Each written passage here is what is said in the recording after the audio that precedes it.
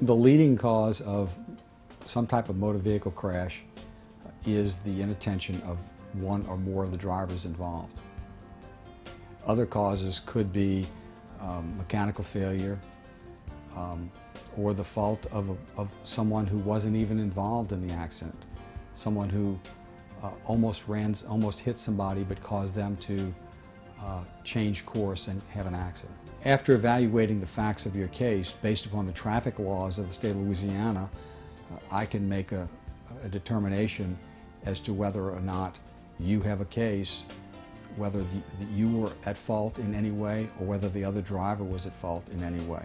The first steps that you should take after being in a motor vehicle crash is to first check yourself, check your passengers, check the occupants of any other vehicles involved for injury and to try to assist them.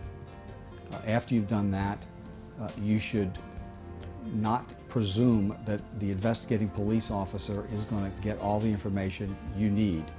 You should identify the driver of the other vehicle or vehicles, take down license plate numbers, ask for insurance company names, and as much information as you can personally collect and not rely solely on the investigating police officer.